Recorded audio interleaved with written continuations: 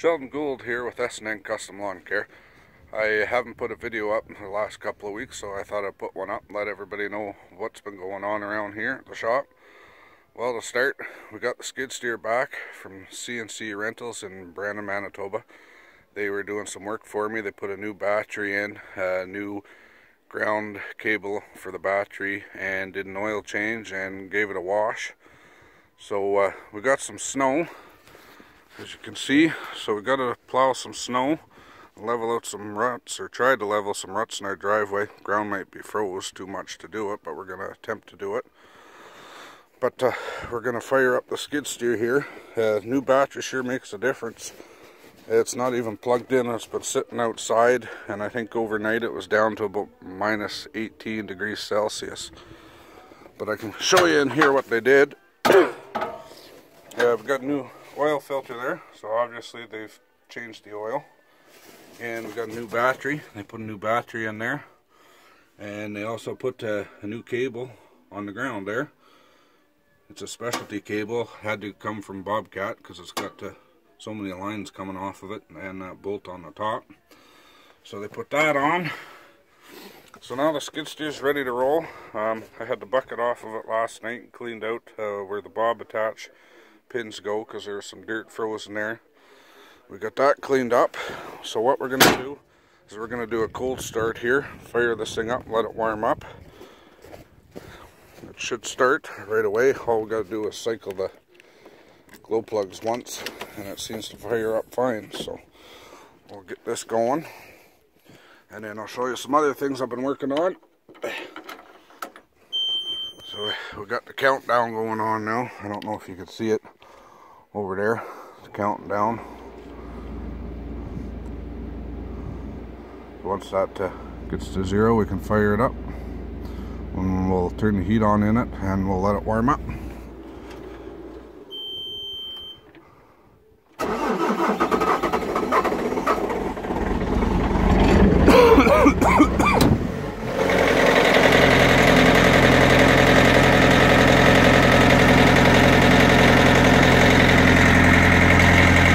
The way it goes.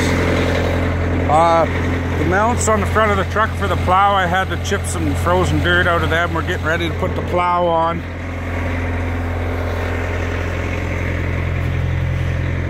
You never know what you're going to find laying in the yard. Found an old can opener. I have no idea where it came from. So we got the plow over there ready to put on. Might put it on today, I'm not sure. I'm going to just push some snow around here with the skid steer. I don't think there's enough to use a plow on the truck. The other thing we did, our water tote in the back of the truck here for hauling water. The valve on the back, the original valve, the handle broke because it froze. So I had to rig up another valve on it. But the original one is in here. And as you can see, there's supposed to be a blue handle on the top, and it snapped off. So I thought it'd be an easy fix. I'd just go buy a valve and the fitting on the ends. But this fitting has special thread. So I had to hunt all over the place, and I eventually found one. Not the whole valve assembly, but just this end part. Just for that part was 30 bucks. So I had to go buy the rest of the parts, and I've put it all together so we can haul water again. So that black part right up against the tank was the specialty part, which cost $30. And then I had to buy the fittings and another valve to fit it all together. It's a little long than what I needed. I could have gone a little shorter on it, but I wasn't 100% sure on how much room I'd have in the tank to get the valve in, so I want to make sure that I'd be able to turn the valve and it wouldn't get wedged in that little hole in the tank.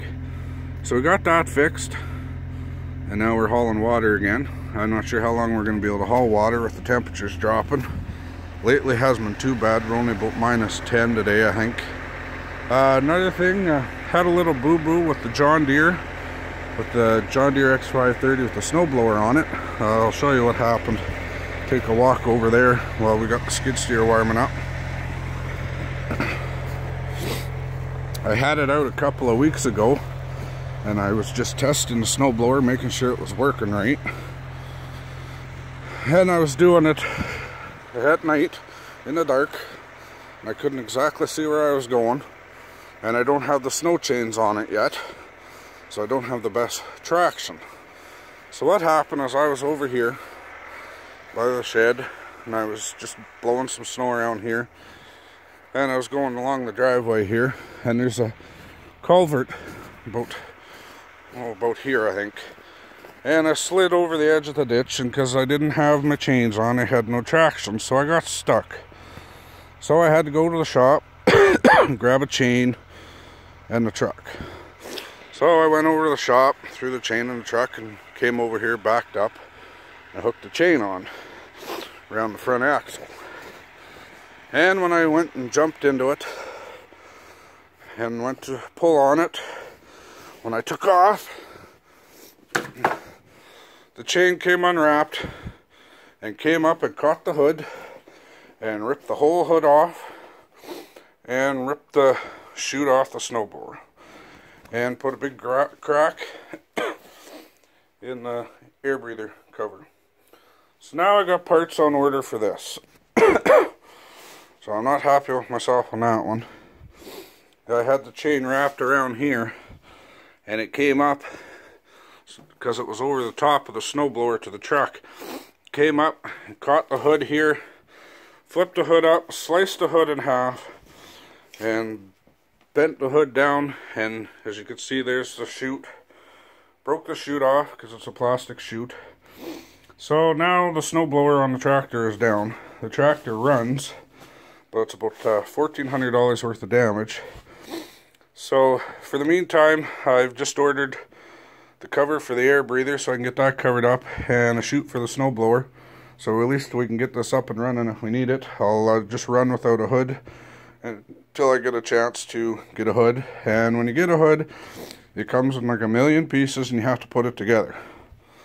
But here's one side of the hood split in half, and then there's the front bumper, got ripped right off.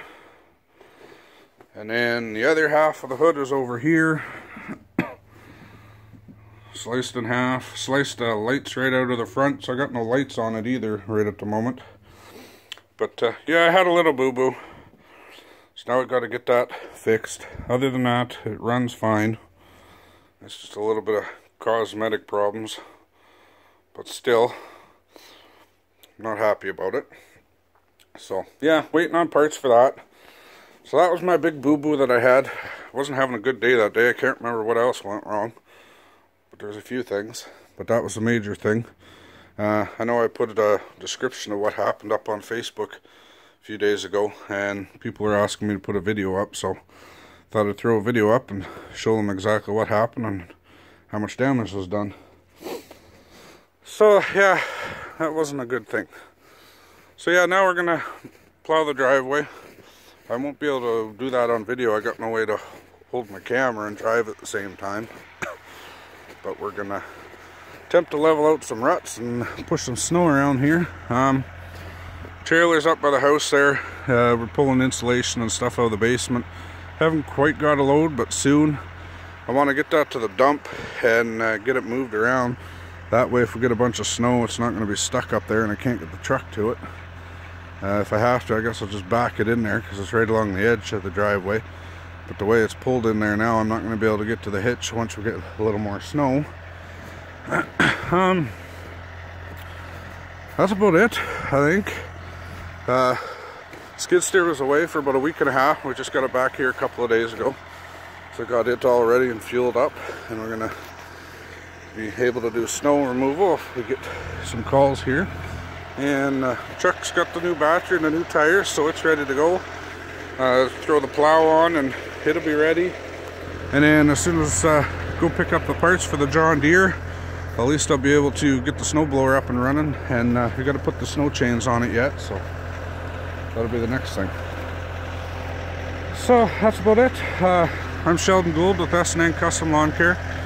Hit the like button, subscribe and share, and I'll try and do another video in a couple of days. Thanks for watching, and make sure you subscribe and share. Bye.